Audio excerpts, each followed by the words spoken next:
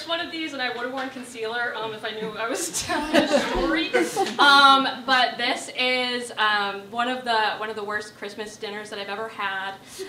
So basically, this was before my parents got divorced. I'm a child of divorce, yes. But literally begging for attention on a stage, if you couldn't tell. And so we would do this dinner every year at my grandma's house on my dad's side, because, you know, like patriarchy, whatever.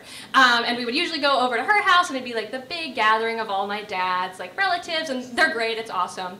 But my mom's dad had just passed away the year before, so they were kind of like, what are we gonna do? And like all of my mom's siblings are like spread about, and like in LA and in Virginia and whatever. So my mom was like, well, we can bring my mom to the dad's side dinner. And we all know each other, we're all friendly, there's like no bad vibes or anything like that. And so they were like, oh my gosh, yeah, just like bring Sarah Lou, it'll be great. An important detail of this story is that Sarah Lou has very severe Alzheimer's, so she doesn't really know what's going on a lot of the time, and this was like in the earlier stages. But we're like, oh my gosh, bring her to dinner, it'll be sweet, it'll be great, it'll be lovely. I'm 15 at this time because I had just learned how to drive, and being gay, I am bad at it. So it was, and also, if you couldn't tell, incredibly nervous about everything. So driving like really was not for me, and I had just gotten my learner's permit. I really did not even want to drive, but my parents were like, you're driving to school, we're not driving you anymore, it's a 30-minute drive. Go take your shitty little car and go. And I was like, okay. So I had just gotten my permit, and we had to like log 50 hours, whatever. So Christmas comes, it's all going well, it's going fine. But sweet little Sarah Lou, she is like 4'11", small little southern woman, little pixie cut that she's had since 1965, very sweet. She, not remembering anything, has maybe one too many glasses of wine, and we're all kind of like walking around, checking. Everyone's like, how many glasses did she have? I mean, and they're like, nah, she's having fun. It's great. It's great. And so it's progressing. We're about to eat. And Sarah Lou, my Nana, comes up to my mom and is like, I don't feel good. And my mom's like, well, did you eat something, or did you maybe just have 8 glasses of white wine? And she's like, I think it's probably the second one. So my mom runs over to me. She's like, Maddie, we have to take your Nana back to the nursing home. And I'm like, right now, we're gonna do that. We're gonna do that right now.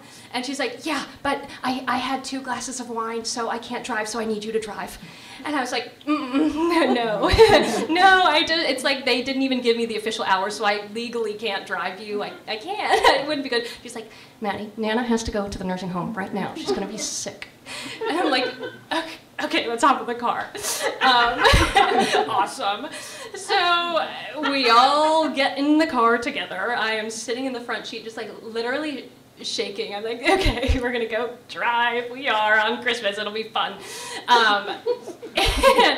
And we're driving. My Nana's in the front seat. My mom is like yelling directions from the back. And I'm like, I don't know where to turn. I don't know where we're going. I don't want to go on the highway. I don't want to. And my mom's like, Maddie, just drive. She's going to be sick. Sarah Lou goes, I am going to be sick. And I turn to her. I say, Nana, do you need a bag?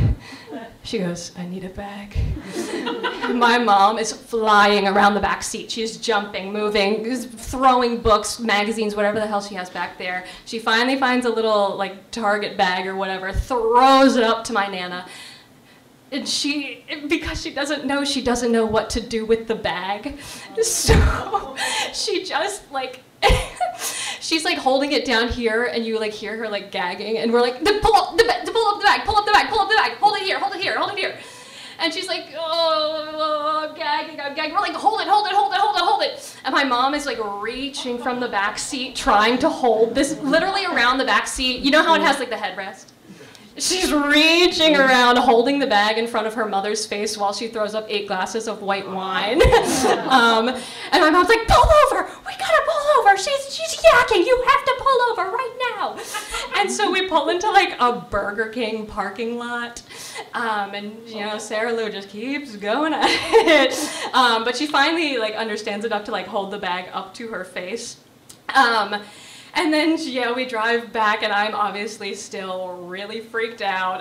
As with the driving alone would have been enough, but you add that on top of it, and you're kind of like, ah! It was crazy.